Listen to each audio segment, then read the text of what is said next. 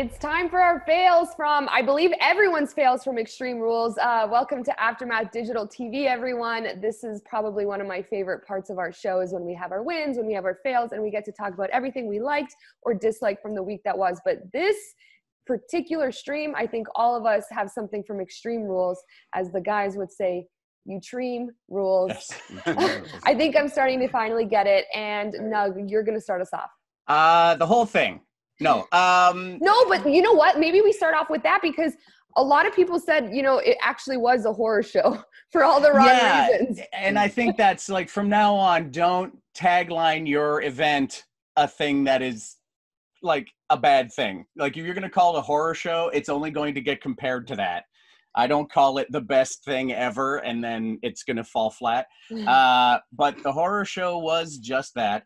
And I'll say this, it is no fault of the in-ring performers. Everybody in the ring did an excellent job. The wrestling, the athleticism, it was all on point. However, the eyeball match was a giant fail for me. Had that stipulation not been on it, and then someone's eye had popped out, I think it would have been a much bigger surprise and a lot more extreme. But instead, you promised eyeball, you gave us eyeball, and you also gave us vomit, which I guess distracted from the eyeball. Was it a vomit for an eye match? It's a very odd stipulation to put on a match, to promise for a match, and at no fault of the guys in the ring. Both Ray and Seth did an excellent job in that match. But the stipulations of it really took away from what was going on. I found the goofiness and the silliness of the extreme stipulations overall, but particularly for that match, really took me out of the whole thing. Well, how many days has it been since the pay-per-view? I'm still on social media and I still see the image of the eye, the eyeball. I think that went viral. Yeah. No, yeah.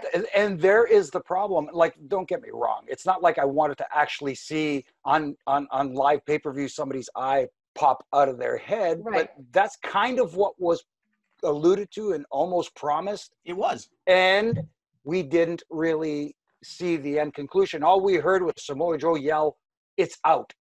Ooh. Oh, well, we saw, there's a picture of Ray on the ground. That's exactly the one I'm talking about. Yeah, exactly. Candy eyeball. But you're right, Nug. The grossest thing about the entire match was watching Seth Rollins upchuck at ringside.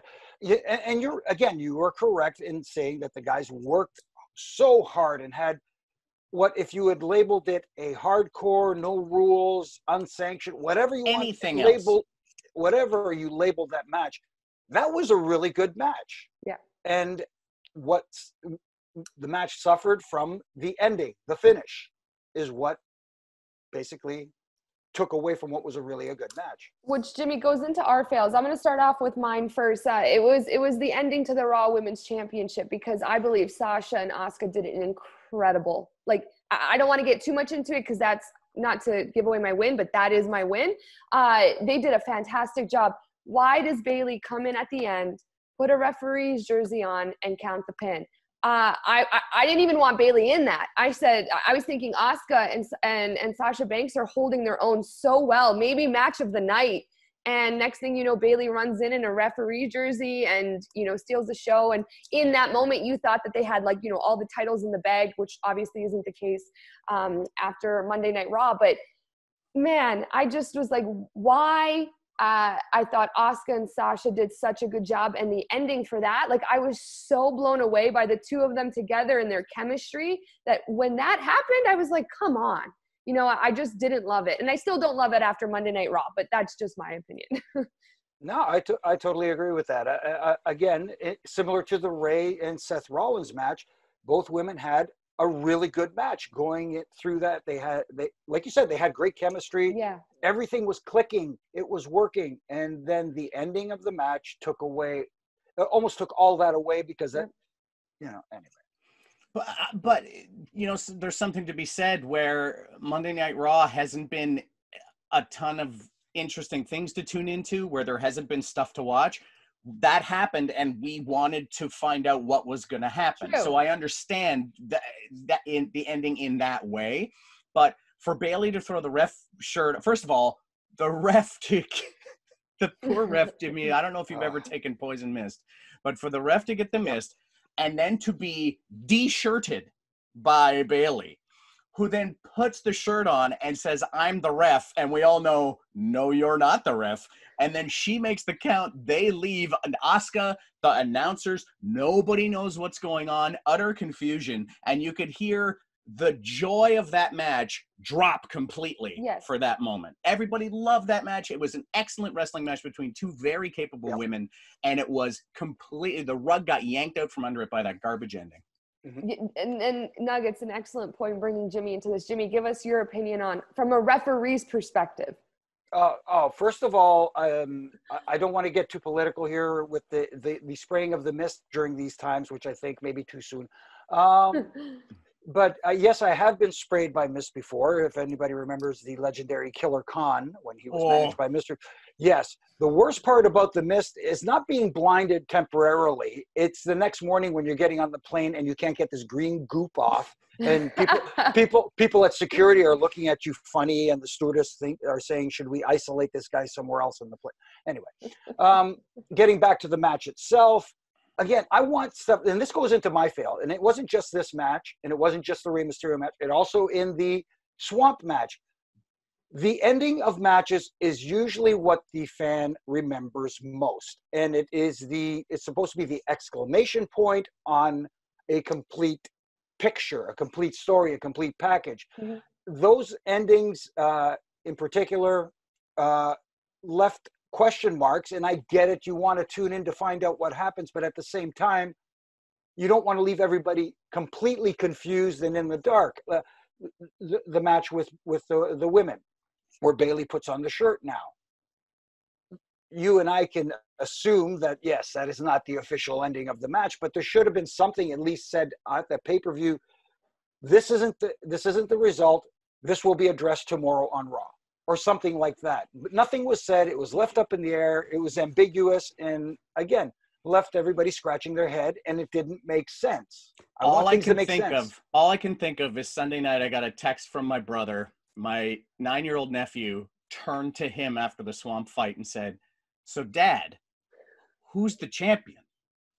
And he texted me that, and I said, the honest truth is, I don't even know if the title was on the line. Also, that wasn't a match. It was a Swamp chat in a chair. He was sitting in a chair and talking for I don't know how long, and then they tried to drown each other, and they did the horror movie, credits come up, but then the hand comes out, and then some more ending. So what I can gather from the end of that Swamp fight is that Braun Strowman is dead in a swamp, and Bray Wyatt, the Fiend, is back, but the Fiend may have eaten both Bray Wyatt and Braun Strowman. And then he also somehow breathes underwater. Like, there's a lot of questions about that match, but too many. It's okay to be like, "Whoa, what's going to happen?" Tune in next week, classic Batman style.